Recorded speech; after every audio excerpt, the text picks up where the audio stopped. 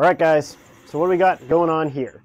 So I wrote a little routine using the open source control software, again, all written with JavaScript, to pick a cup up with water, move it over to another cup, dump it, move the cup back, grab the newly filled cup, and then put the water in that cup in the original cup. So this robot is just repeating the same process over and over again. And so what we're demonstrating here is repeatability of the Igus Rebel, as well as how the control software works pretty well with the Igus.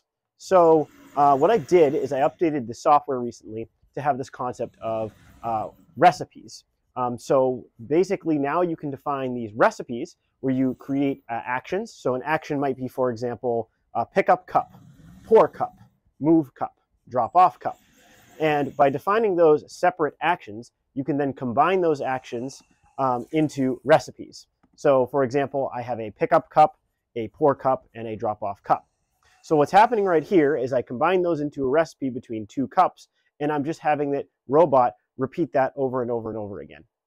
So reminders about this robot is this is a 6-axis Rebel Igus robot. So it's made by a company called Igus. This is their iteration 1, if you will, version. This is the first iteration of the open source version. It's got 50:1 gear ratio inside all of these joints.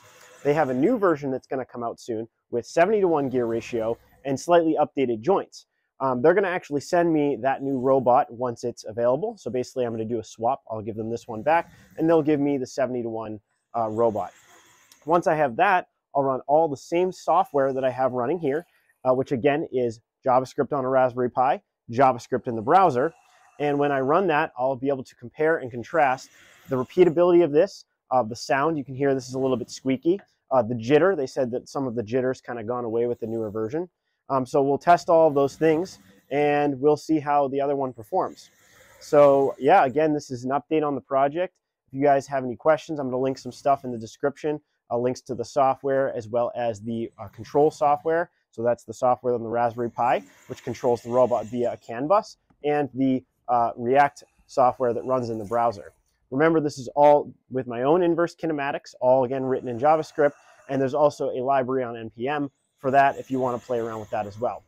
So yeah, like and subscribe if you want to see more of this content, and I'll definitely bring you guys the new updated Rebel once that's in my hands. Thank you very much, and have a good day.